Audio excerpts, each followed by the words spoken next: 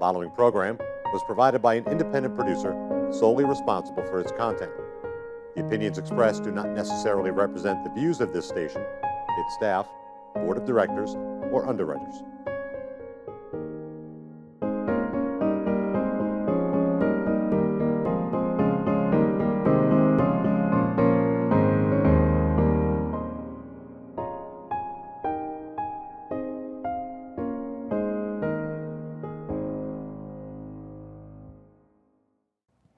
Hello and welcome to another edition of our program, CHW in Action, with your host, your CHW, Rafael Calderon. As you can see, this week we have a special, very special. I know that I say it's special every week because I love doing this. But this week is really, really special because we have the Nashua Health Department here with us. And let us introduce our guests. So let us start from here to there. Ladies first. Thank you, Rafael. Okay. Hi, my name is Theresa Calope. I'm a public health nurse, and I've been working with the Nashua Public Health for the past 7 years, and I'm enjoying my job. Excellent. Hello, Rafael. I'm Jackie Aguilar. I'm the Public Health Nurse Manager, and I would like to say thank you for having us here. My pleasure. It's a great opportunity to introduce the Community Health Department from the City of Nashua and the whole Division of Public Health, which is doing a wonderful job. But I've been at the Public Health Department for about 2.5 years now. Nice. And doctor? And I'm Chuck Cappetta, a pediatrician in Nashua here for the last 25 years at Dartmouth-Hitchcock, and a member of the Board of Health of Nashua for the last 2+ years now, too. Very nice.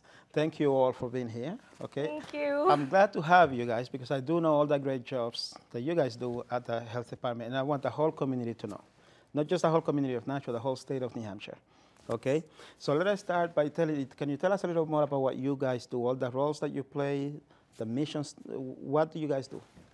Well, let me start by telling you that we are so happy. We are the first health department in Nashua and the New Hampshire region to have the first public health accreditation. Officially, accreditation by the public health certification that is a national honor for us.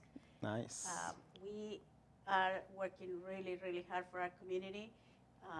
We have different programs running, and we are always welcoming more services, more programs to serve our community, to engage with all of the public health problems that are in the community. So the Division of Public Health is involved in almost everything that goes along the problems of the community. And we prevent, we promote, and we mitigate. So basically, we're always working towards that. To start, I'm a public health nurse manager, so I started 2.5 years ago, and I started working with this wonderful team of nurses. I have Theresa, Calope, Shannon Casey, Kayla O'Brien, and Kathy Sir right now as nurses. And then we have other wonderful nurses from the school department that come to do per diem jobs. After they work all day, they come to help us. Can you imagine that? Nice. It's wonderful. So I have Gina Lopez Carrasco and Marsha Peterson, as well as Carrie. What is her last Morrissey. name? Morrissey. Yeah. She just got married, but oh well, Morrissey. We are so happy to run the clinics and to have different programs. We work with immunizations, and that's what we're here for today, because we want to promote the National Infant Immunization Week, as well as promote the National World Immunization Week. So, but we also have other things going on, like we work with our clients on STD, we work with them with tuberculosis, case management, we do lead prevention, screening. We actually do free testing for children. Really? Yes. When do you do that? We do at any point they want, but usually we reserve Friday mornings. But with the van, we're going to start pulling out the van from storage because he has to, the van has to be put away because of the winter. The winter is very harsh in the van. So we are going to put the van out pretty soon, and hopefully we can start going around the different apartment buildings. So if I have, I don't mean, sorry to cut you off. If I have a parent that wants to get their child vaccinated, how do I just send them to you, or? Yes, have them give us a call because we're going to be in the neighboring towns, in the neighboring apartment complexes pretty soon with the van. And we also have on Tuesday immunization clinic from 3 to 7 p.m. as well as Friday morning from 8:30 to 10:30. We also have outreach activities, which Theresa can talk about. We're doing a lot of outreach events in the community. So that includes immunizations, TB skin testing, lead testing. We do HIV screening. HIV, hepatitis C screenings, and also we do all kind of education. And So you guys do a whole bunch of amazing things. That's all it is. Yes. Excellent, excellent. And doctor, tell us what you do. Tell us about you. Well, I help look after kids. Pediatrics is 0 to 21, but I've been honored for the last 2 years to be a part of this wonderful team that just really are the worker bees in the communities, because we live in our offices. Our old office was just behind here at Nashua South, but now we're at Exit 8. But there's different practices of pediatricians all around the community and family practitioners who do a great job looking after families. But and we provide immunizations in our office. But for these guys, they're actually going to the heart of where the people are, where the people are coming locally to 18 Mulberry Street, where the offices are located. And if they can't be reached there, then the van that Jackie's talking about is a mobile unit that has a public health nurse and a nurse practitioner that come and facilitate vaccines right where they live. So we're going right to the people instead of the people coming to us, which I really love. And public health is all about, just like Jackie just said, prevention, anticipation, education, all these things. And they provide the nuts and bolts that we may not do enough of in our office, but we can rely on these guys to help carry it through. So it's really been fun to see all the depths of which they go to, from providing welfare help for parents and families who don't have homes, to who don't have food, new shelter. Their economic situations have changed, but just cover the soup to nuts. We're people, we're not robots, and we have feelings, and they're there in the times of need, at the times when they're most vulnerable. So it's really it's been a true blessing to be a part of this group, because as a doc, you think you know it all, but I don't know anything related to what they do, and I can pretend to know what shots to give, but they're the ones giving the shots. I work closely with the school nurses in Nashua. I've been the school physician in Nashua now for 25 years for all the Nashua public school nurses, and love that group of dedicated individuals who just are in the trenches also, every day, like Jackie said, 8 to 3:30, just looking after these little pumpkins. And we all just love watching the kids grow, and when they become adults, then they also took care of them, which I like. And so it's a wonderful team. And let me tell you, Dr. Cappetta is also part of our Board of Health, and he's also a very active participant of all of our annual conferences that we started having last year. So we're going to participate in the second one. We're planning a big conference. Theresa can tell you the title. It's a long title, but Dr. Cappetta is also going to be involved in that. It's good collaboration. It's really fun. That's what I think, again, the definition of public health is all of us interacting regardless of background, regarding of culture, we all have different needs and individual, wants and whatever, but it's coming together for the benefit of people and the importance of we can't live in a box. Yes. We have to we all interact, and it's a wonderful community to be involved in. And that's one of the reasons why I love Nashua, because I congratulate you for getting because I know the great things that you guys do, and I was so happy when you guys got that mobile unit, because as a community health worker, you see what I have found in Nashua, this lovely community of ours, is that you have the doctors here, and you have the people in need of health care. Sometimes there's a disconnect. We need a bridge. So I'm sort of like a foot soldier. I go out, I find the people that need the care, and I connect them with the doctors. And once I connect them, then I can see how amazing the doctors are, and the nurses are, and the systems are. So we have an amazing system. What I want to see is, like you just said, for us to come together and work together, regardless of what we all do different things, but to all come together to make the community healthier. Let's just put it that way. And for that, we need special occasions. and events. So that brings me to you. Okay. So we met here today because you emailed me. Yes. You wanted to come in and talk about immunizations. Yes. Let's talk about that. Okay. One of the reasons that I really push this because we are celebrating 2 events this week. The first is the National Infant Immunization Week, which goes from April 22 to 29. And the other one is the World Immunization Week. So this goes from April 24 to 30th. Sorry, it's a little bit, the timing is a little bit, it's almost in the same week. But it's like, because this one is world and the other one is here in the United States. So what happened, because I'm the immunization program coordinator nurse for the city of Nashua, our public health. So I'm the one who's looking for activities or event that will promote, encourage people to know, to learn about the importance of vaccine. And we go to places like last Sunday, that's the kickoff. I went to the library by myself. I saw that picture. Yeah, I did send you to my colleagues. So I went there and put a booth about immunization. I have a trifold, and I was actually showing this because on May 10, we're going to have a screening of this documentary. It's called Hillman documentary.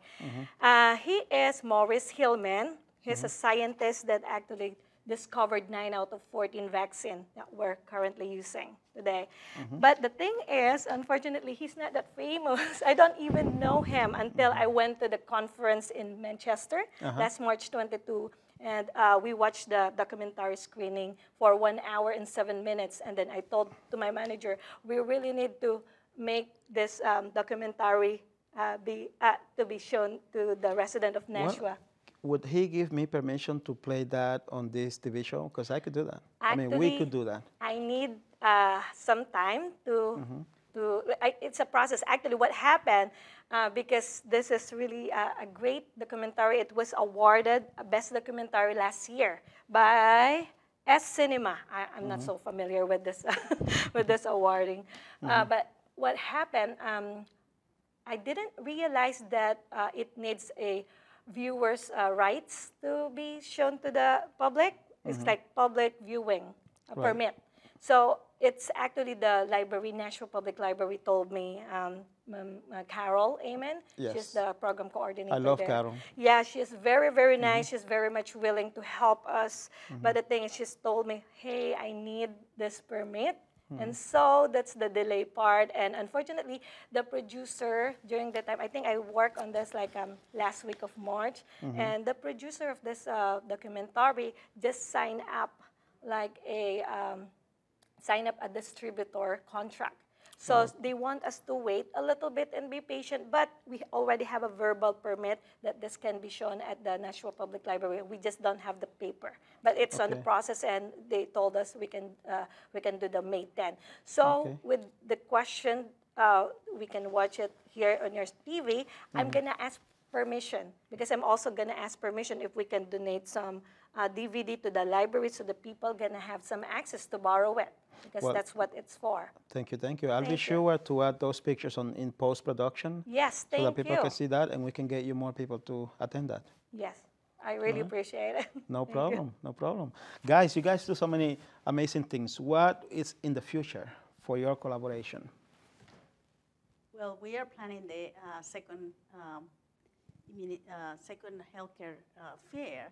And Theresa had a great idea last year to put all the pillars of healthcare in the city of Nashua together. So we called St. Joseph Hospital, Southern New Hampshire Medical, Dartmouth Hitchcock, and we started collaborating. And we just designed, all of a sudden, an immunization conference last year. We talked about lead and the lead toxicity in our children, which is very important to, encourage the physicians to test the children 1 and 2 years old, because we are actually finding out that a lot of kids don't get tested. So when they don't get tested, we don't know if they are becoming toxic because of lead paint. And since we have an old stock market of housing here that have lead tests, you know, they were built before 1978. So a lot of our housing are old. In New Hampshire, 67% of our housing are very old. So the likelihood of having lead is very high. It's possible, right? Yeah. See, that's why I got involved in the Healthy Homes program. So I'm certified to teach someone how to have a healthy home, because actually in Manchester, when I went out to do Spanish medical interpreting, I found a lot of parents that were completely unaware of what was going on. And I know the city of Manchester is very good at putting out information, but like I was saying before, you need to have a foot soldier to go out and talk to people and reach out to people and, like they say, touch them where they live. Because the people that need the healthcare the most, they work 2 jobs, 3 jobs. They don't really have the time to go look for the services.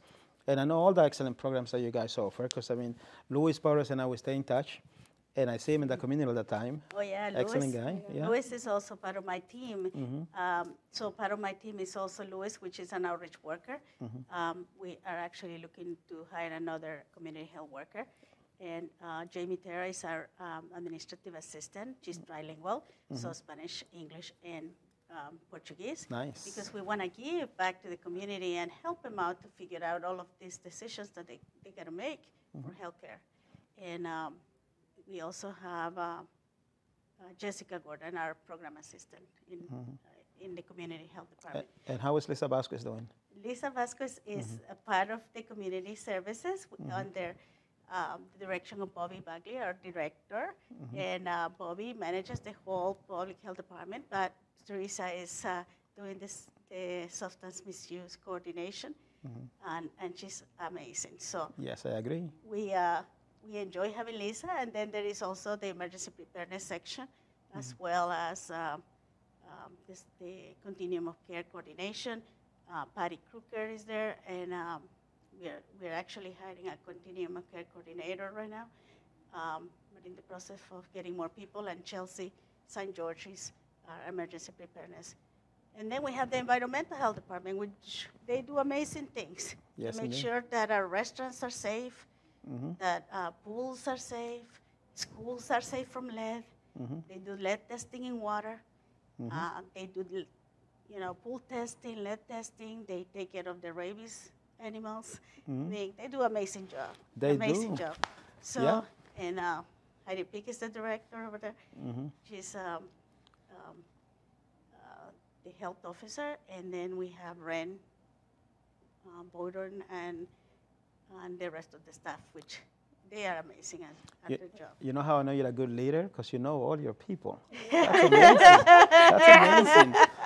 And I want to commend the environmental health department, because when I wanted to do a farmers market in Nashua, because we have a wonderful farmers market in downtown Nashua.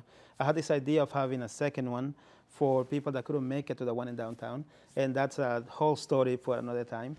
But the point being is that the department was the environmental health department was very, very helpful for me to get things in time, because I wanted to start this thing. Farmers market, they have a time frame, and I wanted to do mine in the middle of the season. And everybody told me it's impossible. It takes about a year to get those things going. But you guys know me, I'm like highly energetic. Yes. So, so I got it done, but I could have not been able to open it without the Natural Health Department. So I thank you guys for all that you do. Okay. Now I have my orders from Theresa, and I have to read these questions. We've touched on all of them, pretty much, but I have one for Dr. Cappetta, and it's how important are vaccines? As a pediatrician, how do you deal with parents that are against vaccines? Well, I think I speak for the group that as healthcare workers and healthcare providers, vaccines ultimately, for me personally too, is the number one thing we can do to keep our families and kids safe from disease and illness. And we have come so far from before 1940 when vaccines were discovered. We had whole generations die of diseases that are now, less so. From measles, mumps, rubella, polio, smallpox, a whole list of things. So we have come so far in technology to be able to afford our own health, personally and community-wise, with these drugs that protect us against them, from which they die. And so we have, which is all wonderful. However, there is a growing population of parents and individuals who, in a live free and die state, feel that vaccines somehow are not good. And I spend my waking day every day saying vaccines are really the only, as a father for two, I'd say I would give every vaccine to my child and our children every time, every way, because if it can help them be well, be ultimately not die, be less sick, etc., that's the one thing I can do as a parent. So when I'm faced with parents who say, Dr. Chuck, because it rhymes with Dr. Duck, I quack a lot, I will have a lot of bad jokes. But this is not a joking matter for me, immunization-wise. It's really, I take this to heart and say, when they say, I think, let's try either an alternative schedule to vaccines or let's maybe postpone them because I've read on the internet, which is not a good source of medical information, that somehow something's going to happen. And I looked, this is when my usual jovial self just turns very serious and says, sorry, that's just misinformation. And that vaccines did used to have lead in them, mercury, because it was a preservative that was there to take from the factory where they're produced to the locations such as our offices and clinics. They're no longer in there, so they're perfectly safe from a preservative perspective. But more importantly, they are there to just produce an antibody response in the child, which is like the policeman. They want the policeman inside us to get ready for the battle. Okay. So if we're ever going to see the bad guys on the streets, these cops inside, the immune cells, will fight them off. And that's what their role of vaccines is, to protect us internally. So parents have now seen that maybe we shouldn't give these vaccines, so they're not giving them to their children, which individually is potentially their right, or is their right, not potentially. But ultimately for us, it produces a potential risk because vaccines, often many vaccines work by what we call herd immunity, where we benefit from individually, each of us getting vaccines. So it produces reactions in all of our bodies to say, okay, I remember that bad guy. I'm going to increase the police patrol inside to make sure that nothing ever attacks us, and if that makes sense. So that's what our role is, to continue to booster our defenses against these illnesses that continue to attack us. But if more and more don't take us, then it's like anything else. It's a revolution that takes over, and then we're at risk of things that our grandparents and grandparents before us, didn't have the ability to live. I completely get that.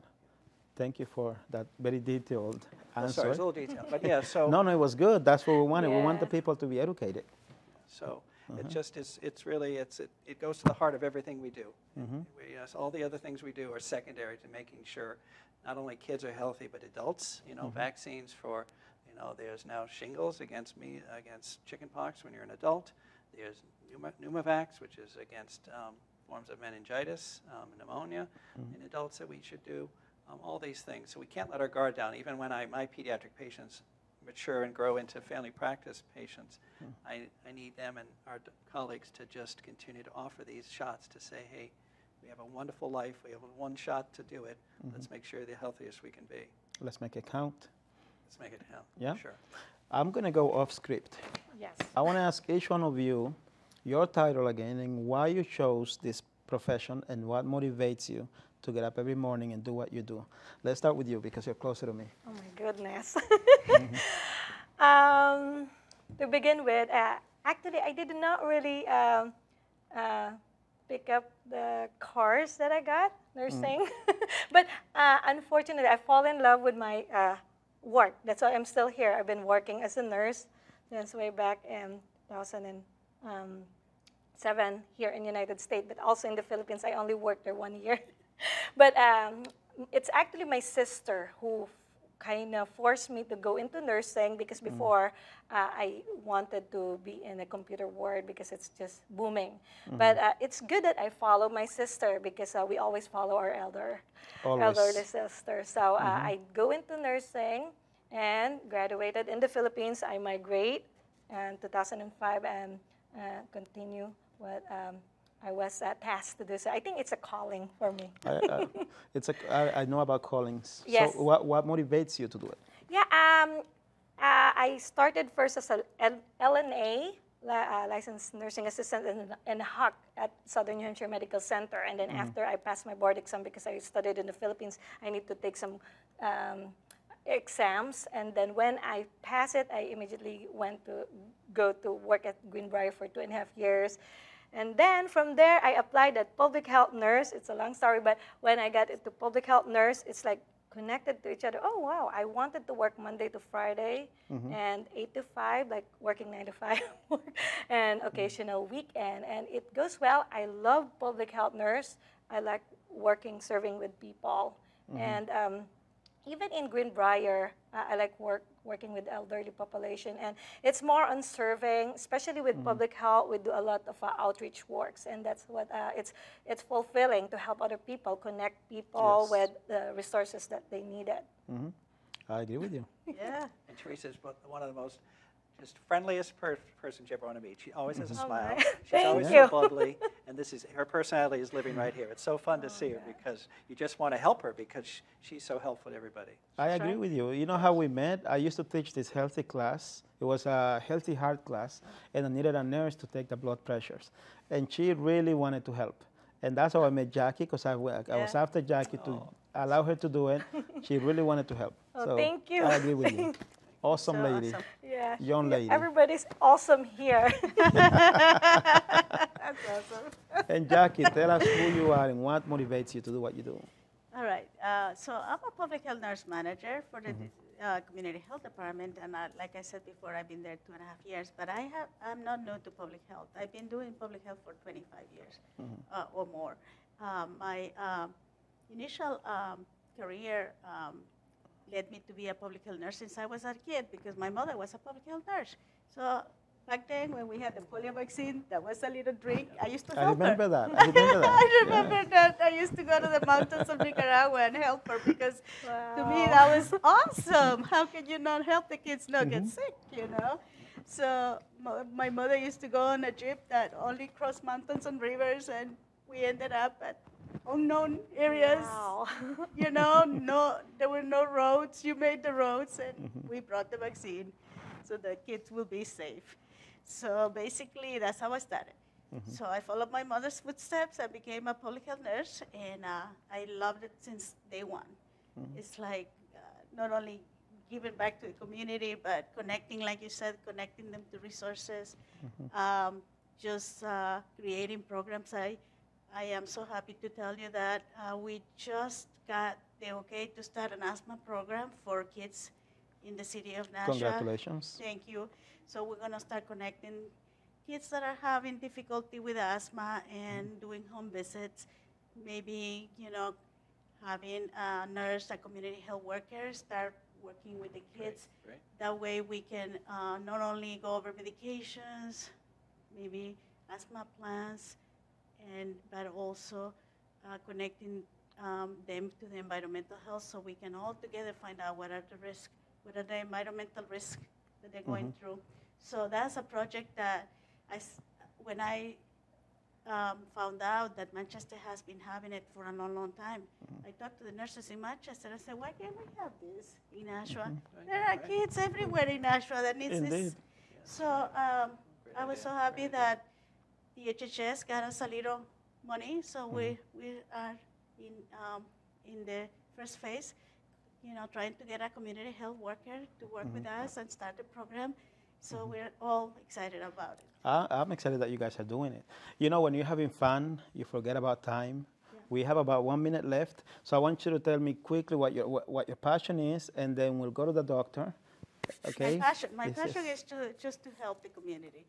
I been, like I said, love helping the community, love helping to do prevention, because public health is prevention. Sometimes if prevention is not done, a lot of things happen. Yes. And I know in communicable disease, we see a lot of emergent diseases. So if we don't prevent them, we're going to have them build up to a point where we're not going to be able to control them. And it's better to prevent than to lament. Exactly. So, okay. So, thank you. That's great. Okay. Well, so I got into pediatrics because actually through college, my father was an orthodontist in Chelmsford, Mass, and I actually always wanted to be an orthodontist until I met a pediatrician down in Cambridge, Mass. and just met her in the emergency room at Mass General and Cambridge City Hospital, and just the way her passion for kids and her empathy for kids was just really awe-inspiring. And so it from that sort of led to where I'm at here, and again, similar to my wonderful friends here, is it's the passion for me comes from kids and continuity of care, like you do, Rafael, when you see them in community. You know, I think we're all just community workers that, you know, like you said, you're to the worker bees that actually go to the house, and you give me directions on how to go to the house, but I just love seeing them every day in their lives. And that's why personally I spend a lot of time in the communities and just talking about education. And this is the only body we have. You can't go to a department store and get a new one. So let's make sure it's disease-free from vaccine. Make sure we, like a car, you know, eat right. Make sure we sleep well. We fill it up with proper gas of good nutrition. You laugh at my bad jokes, things like that that I like to say in the schools. And just see the smiles on their faces is just so fun. And walking in their shoes and understanding that it takes 2 bus rides to get to my office, or this kind of stuff that I think sometimes if we're stuck in our office, it's you forget. But and watching them grow up from 0 to 21, small babies, now big babies, I get to hand them over, but it's just really being a part. I'm honored to be part of their lives while they're doing that. Excellent. See, I can see your passion. And I'm honored to have you all here. Thank you so much for giving me your time. This has been fun. Yes. Okay. And I thank you, the audience, for watching us. And I'm hoping you got to see why I love this department, the Nashua Health Department.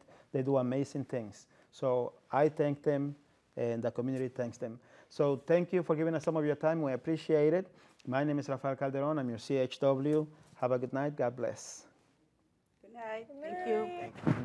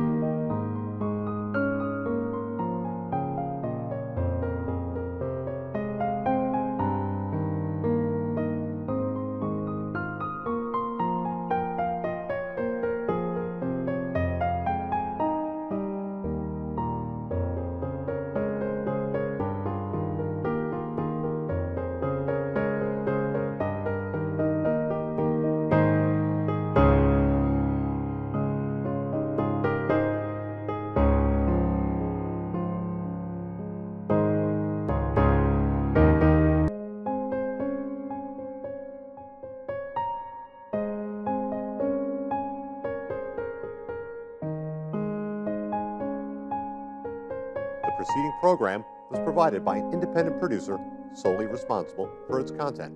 The opinions expressed do not necessarily represent the views of this station, its staff, board of directors, or underwriters.